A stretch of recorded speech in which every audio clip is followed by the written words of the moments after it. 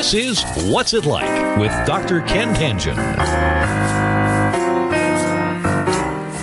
Hi, I'm Ken Tangen. This is episode 45 of What's It Like.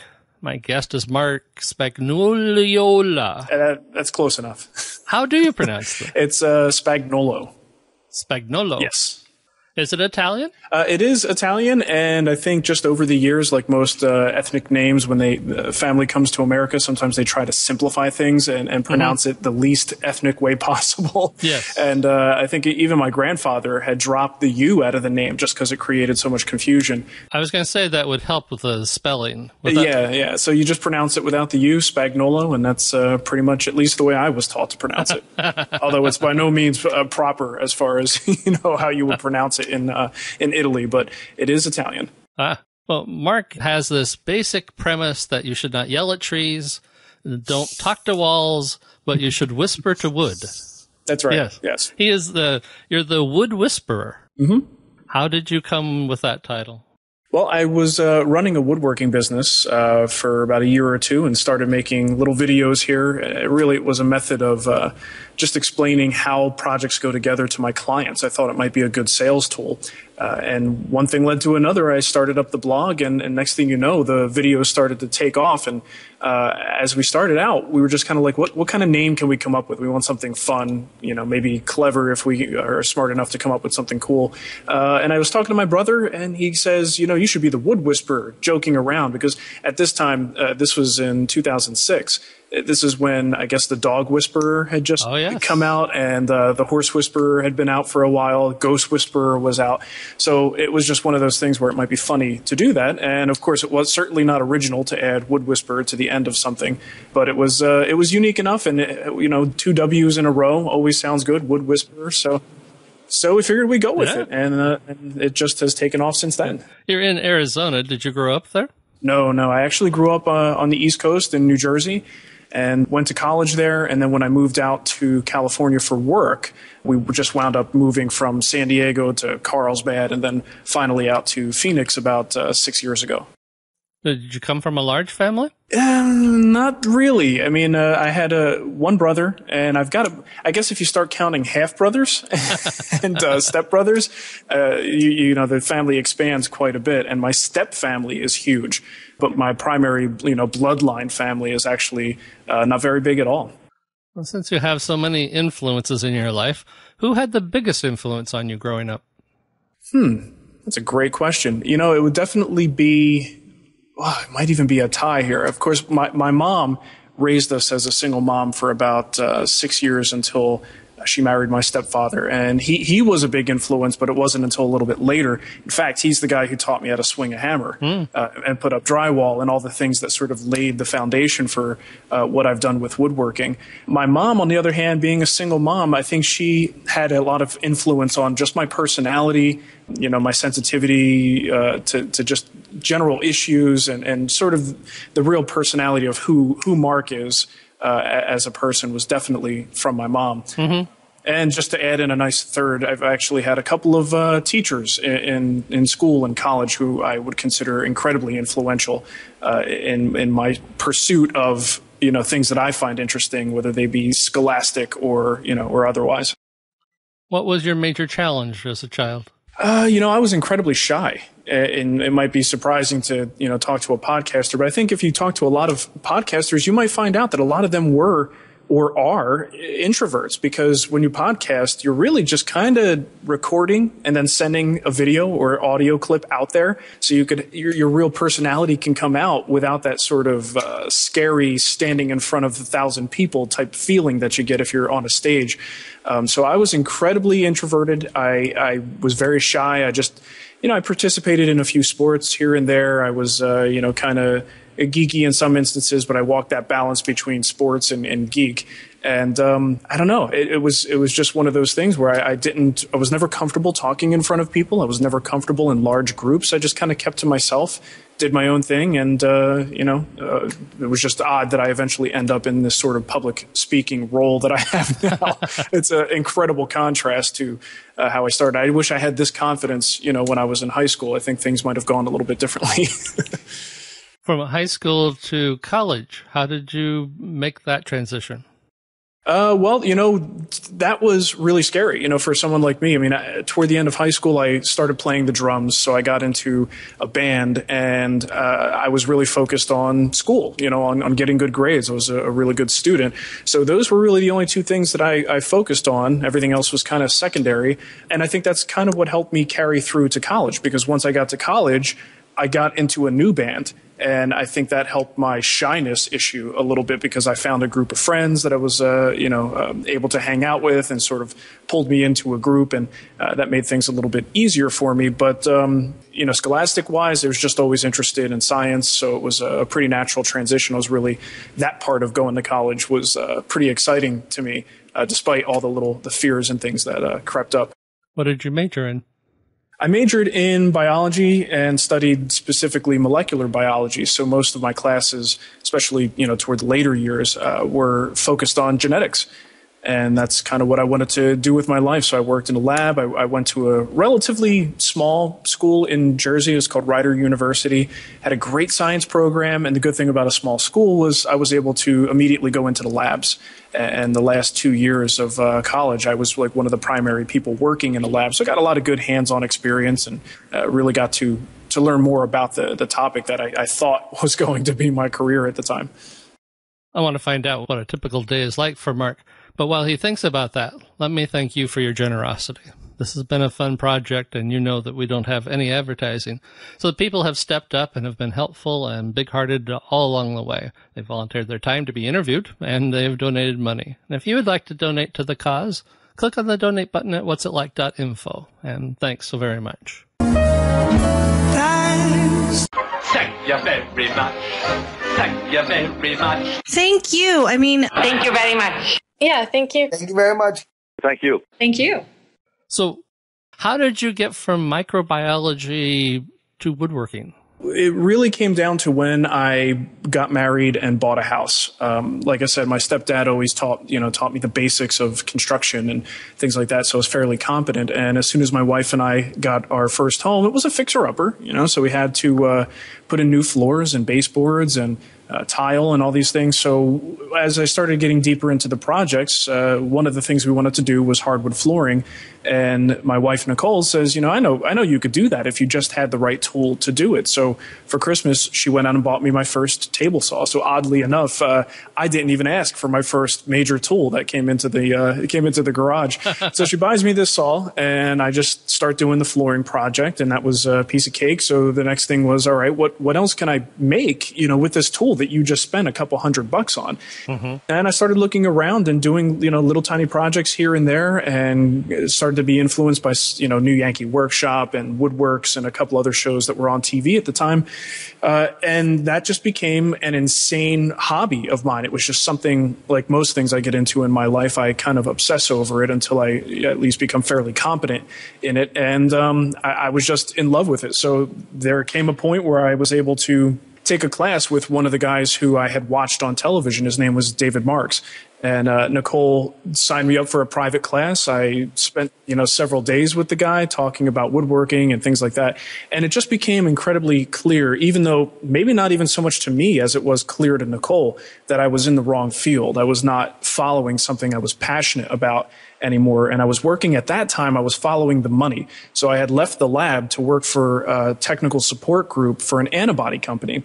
So that means I'm sitting behind a computer all day helping other people with their experiments and not actually doing any of my own. But the money was good. So it was like that situation where you're just not following your passion. You could really care less about your job, but it's the paycheck that keeps you coming back.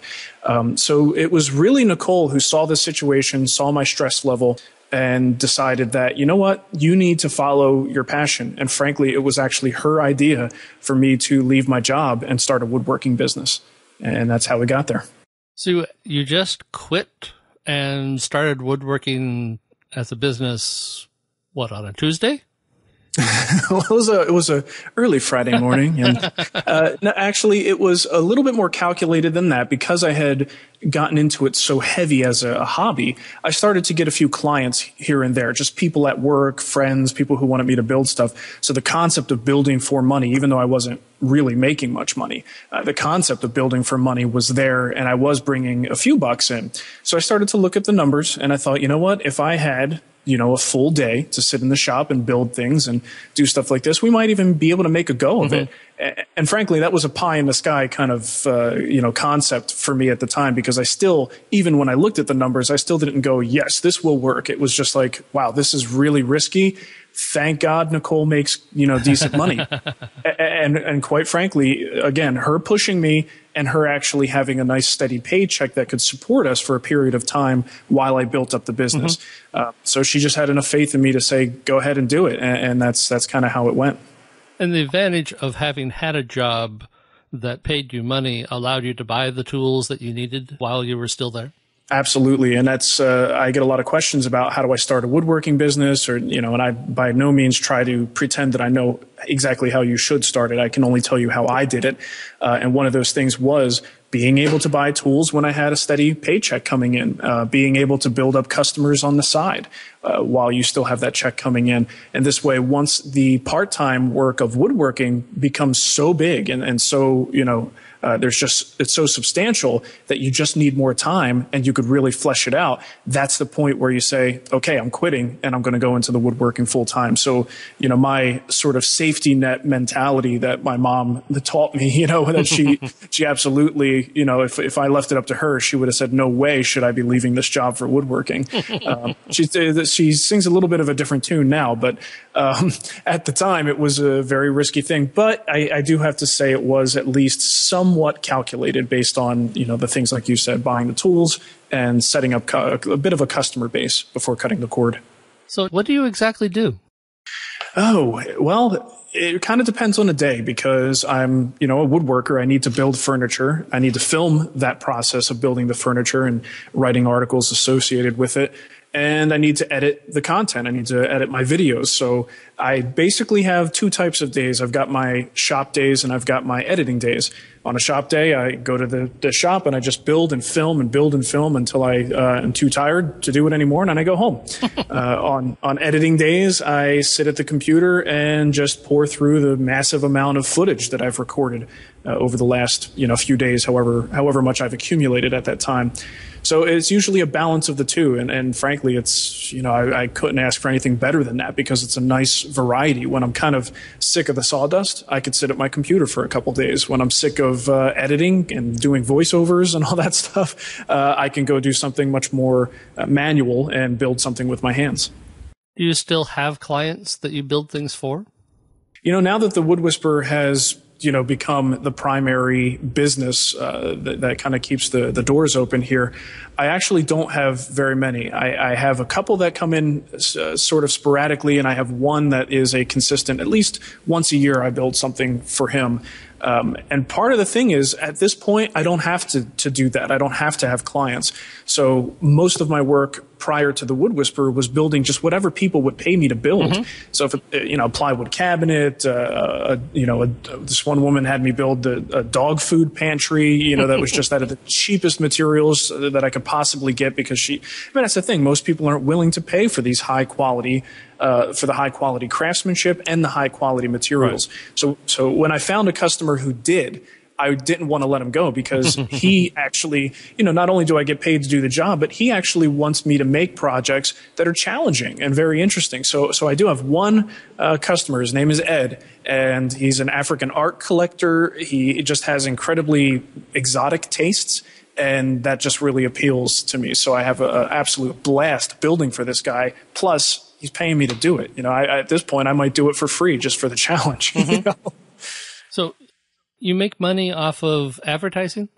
That's one of the things. Yeah, we have advertising. Of course, our website has some Google ads on it. We also, have a media kit out there. So we do occasionally get advertisers that buy, 3-month, 6-month, 1-year packages. We have sponsors on the website and the videos, both The companies are Rockler and Powermatic right now. And Powermatic is one that has been with us since 2007. They were one of our first sponsors and still sponsor us. So we're incredibly grateful to have them supporting us. So there's the advertising side of things, but there's also the Guild. And the Guild is our paid membership area, where I essentially do the same thing I do on the free site in terms of, providing video content, only it's much more in depth. It's very project focused, and it goes through every single step. It's a true video plan for the projects that we do. Those paying members also are, a huge portion of what keeps this business going. So as you're becoming, the more successful you get, is it easier or harder? I don't even necessarily know, because I don't really know how to measure my success. If we're measuring success purely by dollars, I get a little bit, hesitant about that, because the money that's here this year may not be there next year. Powermatic and Rockler could drop me if they wanted to. So there's no guarantee with money. If success is, website traffic, that's something that I do feel makes things harder, because there's always that instinct to go up. You don't ever want to go down in numbers. You always, so if you start going down, do you start to freak out? So I think the more success we have, the more pressure I feel to stay successful. And also the more my perception of what success is changing. And in fact, a lot of times, as basically a one-man business here, I have to really sit down and talk things out and reevaluate how I analyze my personal success. Because a lot of times I can get way off course. And I even had something recently where I don't want to call it a breakdown, because that's completely inaccurate, but it's a time when I realize I've got to do a course adjustment. I've got to make sure that I'm going in the direction to my original mission statement with what I wanted to do with this website, with my business. I run my own business. One of the great things about that, supposedly, is making your own schedule and having more time to do the things you want to do, right? But as we know, for anyone who works for themselves, you're usually your own worst possible boss that you could imagine. Well, you never give yourself time off. Yeah, exactly. And how do you avoid getting consumed by this stuff? Yeah. So that's why I have to sit down and kind of reevaluate where the heck I am in this process. And I, in fact, just did that recently. And it always helps, because it re-grounds you and helps you sort of look at the big picture and stop focusing on all the little details, and just realize that if you keep making good content and you keep doing the things that people came to you for in the first place, you stay true to yourself, that's really what they're coming to my website for, and that's where I need to put most of my focus. Spending my day worrying about my Google Analytics, it's interesting, it's useful, but it's not nearly as good as spending my day making good content. Do you check your traffic on a daily or a weekly basis?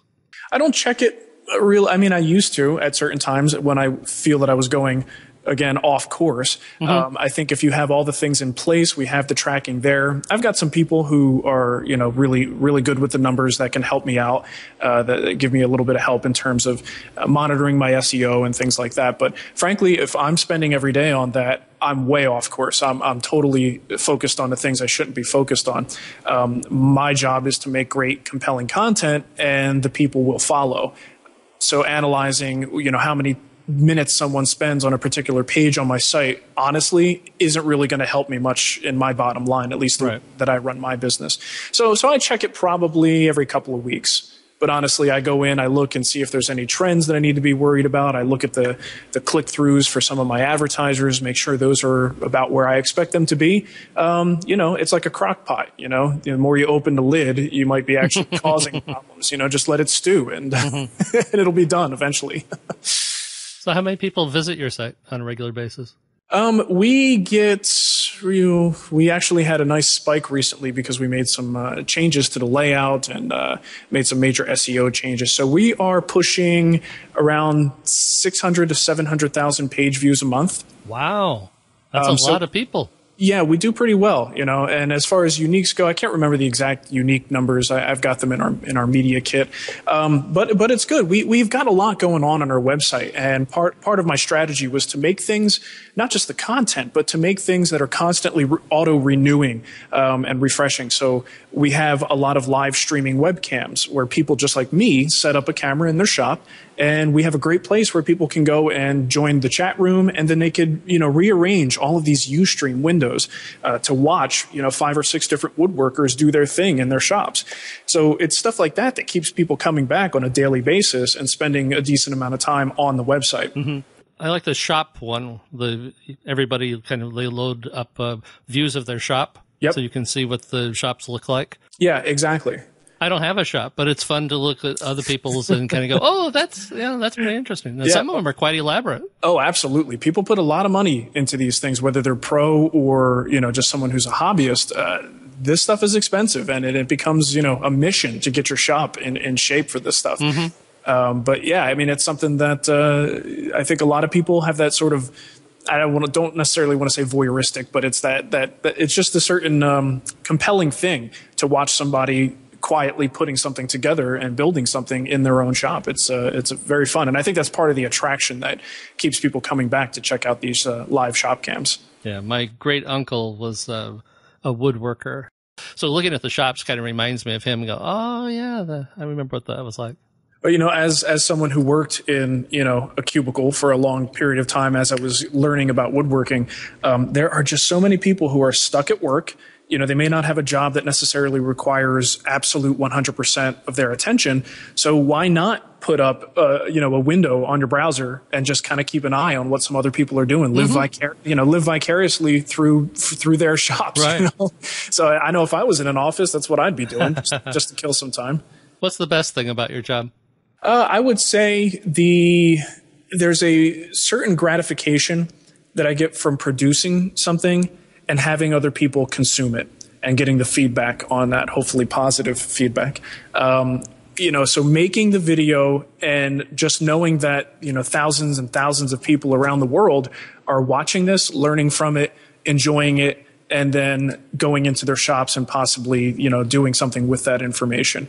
I would have to say that's probably one of the most exciting things that keeps me doing what I'm doing. I mean, after 5 years of doing this, you might wonder how long someone can continue at this pace. And frankly, as long as the audience is there and I know people are watching, that's the fuel I need to continue to try to always outdo myself and come up with something more interesting, more fun, more education. What's the worst thing about your job? The negative side of producing content for people is dealing with people.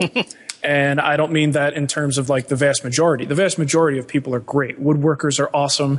They're incredibly generous people. But of course, we're talking about the internet here. So unsolicited feedback and, incredibly negative comments and people who just like to, sit behind their keyboard and be very brave and say things they would never say to you to your face. And they just think that you're a organization and not necessarily a person.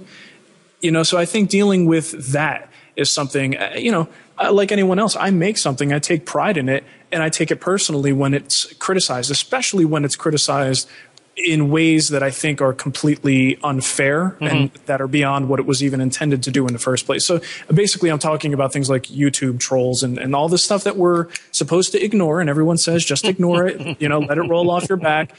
That's a lot easier said than done when someone is, offending you or the product that you take great pride in. Yeah. Much easier said than done. What type of person would be good at your job? Somebody with OCD and I mean, you gotta really know what every side of this business is doing. If you're a person who has a short attention span, maybe that's someone who'd be good because, again, one day I'm building a project, the next day I'm in the shop editing something. You sort of have to be a jack of all trades to do what I do. Not only do I have to know how to do woodworking, to teach and express these thoughts and concepts in the form of video. But then I have to go home and keep a website running, and actually do the business side of things. And I have taxes to pay. The Wood Whisperer is a corporation, so we've got paperwork involved in all of this and payroll, even though there's only one person being paid. So there's a lot to it. And frankly, to me, I get bored very easily if I'm doing the same thing for too long. So running a business like mine is a dream job for me because I never have to sit still very long. And any one side of the business becomes a little bit boring. I have, 20 other things that I could do that help the business. Since you have such variety, is there such a thing as a typical day? And if so, what would that be like? 2 typical days. One is waking up, grabbing my coffee, and hopping in my truck and going to the shop. And I'm basically woodworking and filming. That's what I'm doing today. I'm actually in the shop right now building a Adirondack chair. The other typical day is, of course, grabbing the coffee and going right to the computer. And I load in any footage that I've taken recently, and I start editing all the content and trying not to be distracted by email all day. So those are 2 very typical days in my life at this point. Now, you've had to learn a lot about lighting and photography and other things in the process of this, haven't you? Oh, yeah, absolutely. I mean, that was a part of the learning curve. The woodworking, I guess you could say, was a skill, that I was already had something there to offer. That's why the idea came about. I didn't really know much about websites or anything either. I had never even heard of WordPress when I started this. And, filming, I mean, I guess like everyone else, I had a camcorder and I would make really crappy home videos, but I never did anything on the level of actually truly editing a video and doing what we do now. So yeah, absolutely. That was a huge part of the learning curve, was getting behind all the tech required to make a good podcast. And do you now do everything yourself? You set the camera on a tripod and just you and the camera? Yeah, in the beginning, I had Nicole help me out here and there, but the problem is, obviously, she's got a real job, and she's got a lot of things on her plate, so it makes it a little bit more difficult to have her even come in to do one of our goofy skits these days, which is something that we're known for, is just being a little bit goofy. And she just kind of is my utility character. Anytime I need some female to do anything, my wife is always there to help me. So,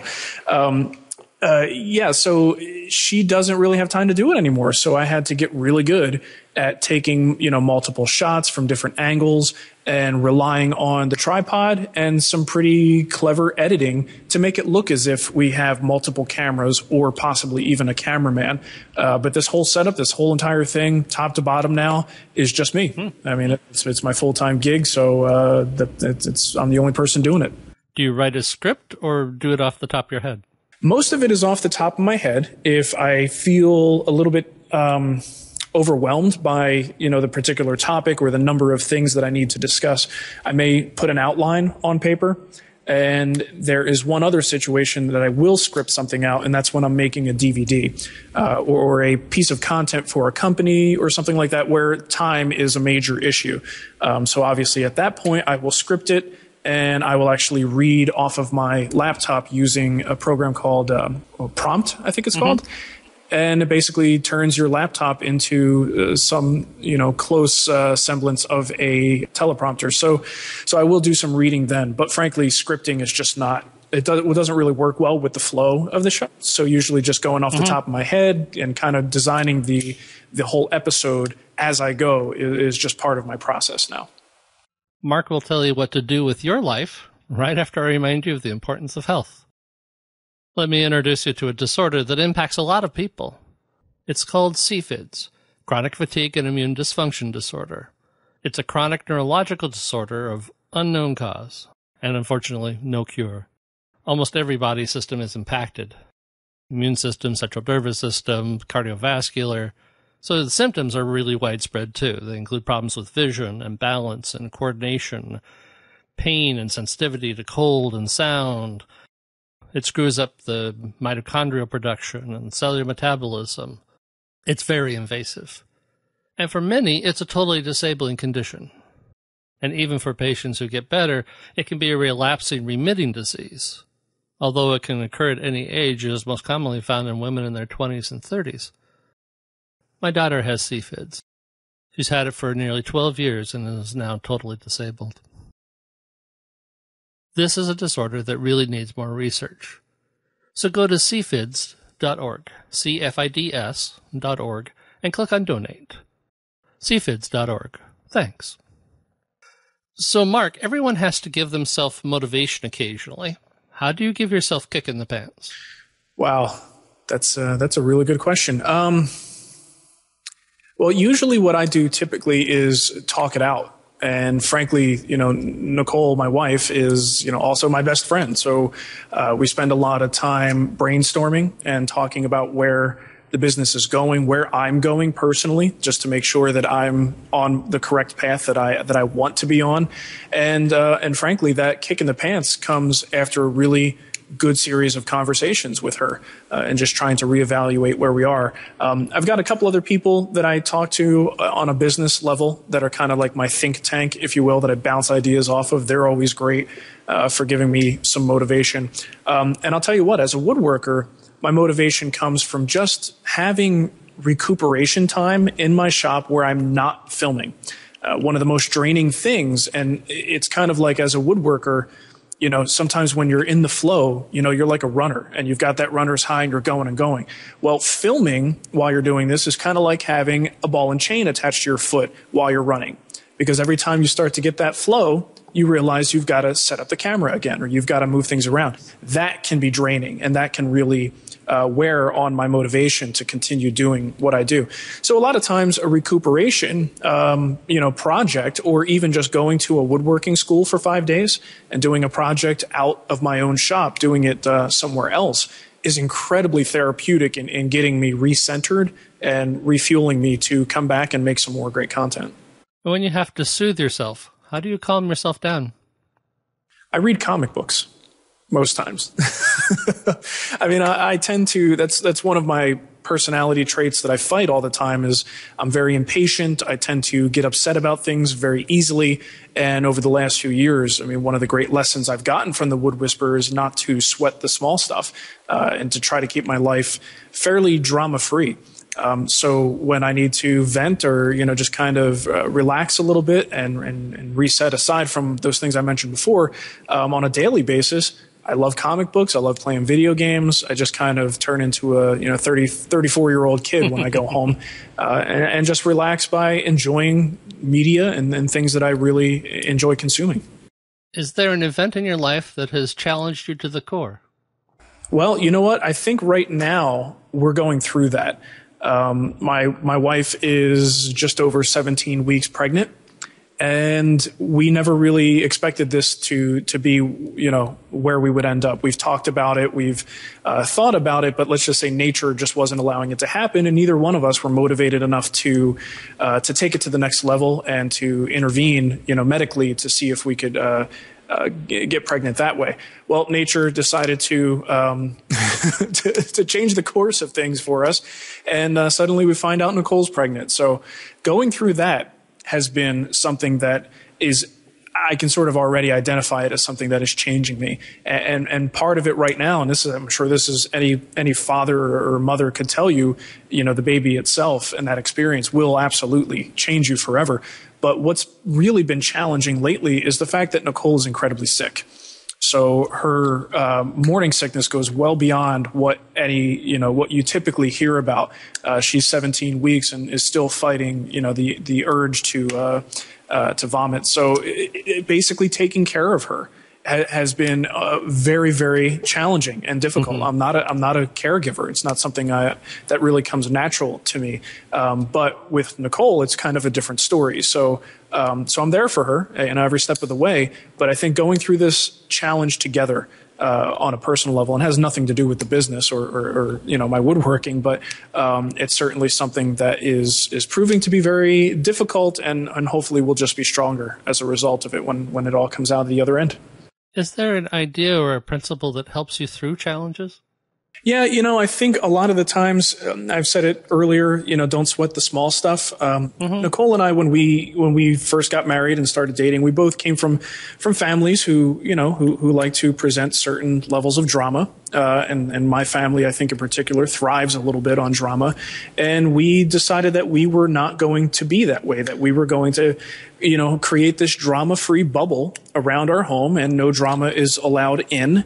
And we would try to communicate as much as possible, solve our problems before they become, real issues.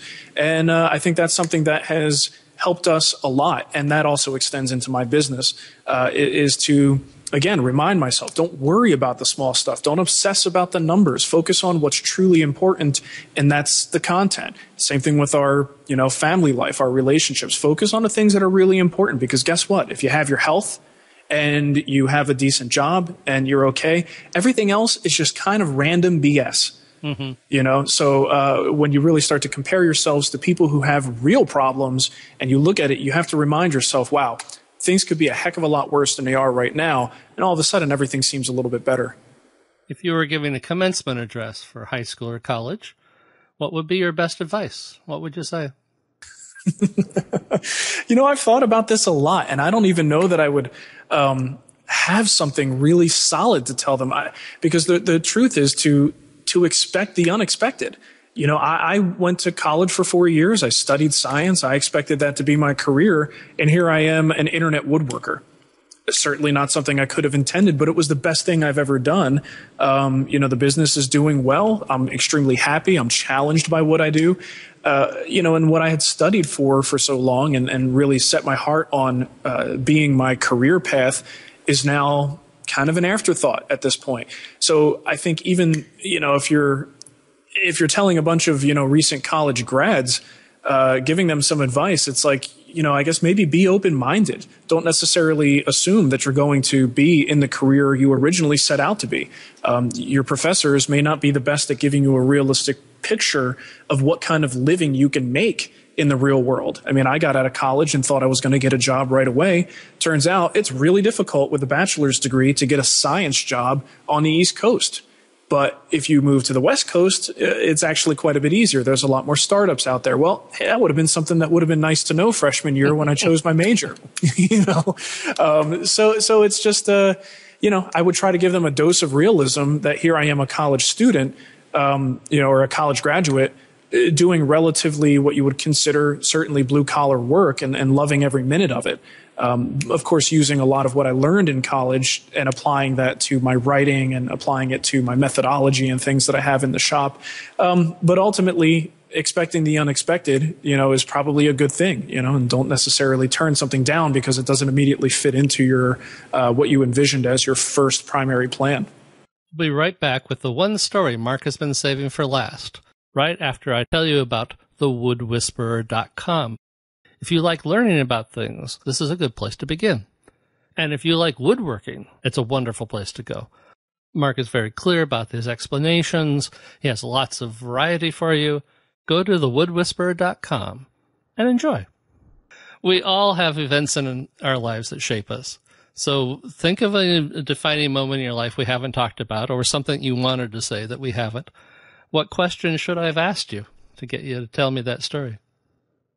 I guess, thinking about the whole business in general, this is just something that I don't really have a lot of answers to. A lot of people will email me and say, how do I do what you're doing? How do I, create some sort of community around a particular niche and build it into a business? Well, there's a lot of people out there talking about how to do that, but honestly, I don't know that I could repeat this again. This was never a master plan for me.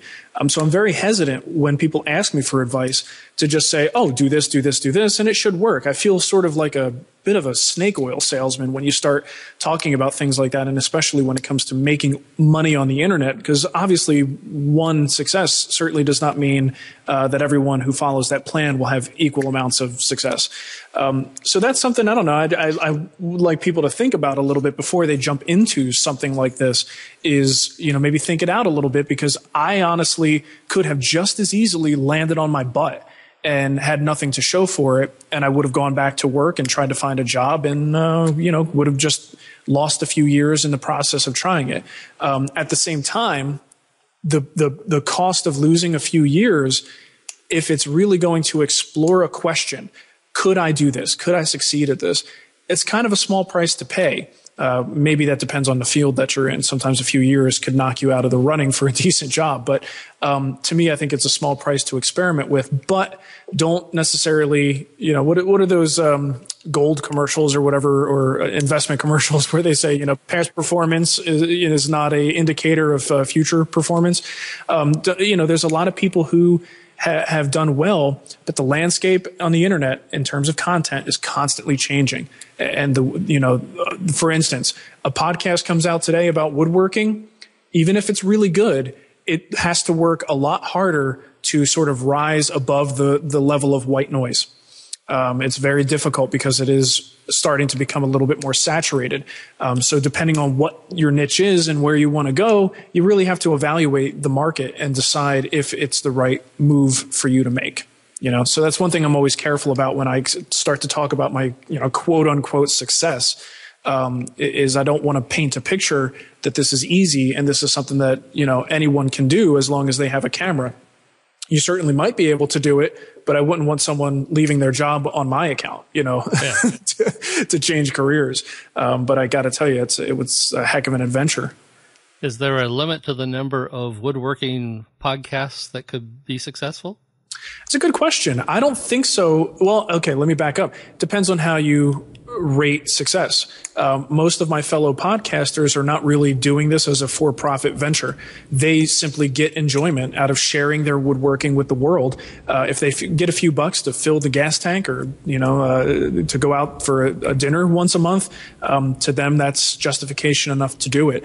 So, I do think it's already at the point, despite the fact that it is a niche, and when you're talking about, you look at like tech podcasts, well, geez, there's, hundreds and hundreds. In woodworking, it's a smaller market, so if you have 20 or 30 of something, that's usually going to saturate it. Mm-hmm. To tell you the truth, I don't know of any other woodworking podcast that is sponsored and actually has a business built around that. Most of them might be like a publishing company that produces a podcast as an additional thing. Or you have a lot of the independent, small shop woodworkers like me who are producing podcasts just for fun. So to judge, it seems like there is an opening, but in the world of woodworking, you're talking about some relatively old school companies. So getting a company that understands what you're doing and values what you're doing enough to give you money is really, really tricky. And frankly, I don't know how the heck we did it. I'm just thankful that we've got the sponsors we've got. But I haven't seen, despite many people coming in and trying, I honestly haven't seen anyone else do it yet. So I don't know if that says that it's ripe for the picking, or it's just that hard to break that barrier. I want to thank Marc Spagnuolo for joining me today. Thanks, Marc. I appreciate it. Thank you very much. This was an absolute blast. I'm happy to do it.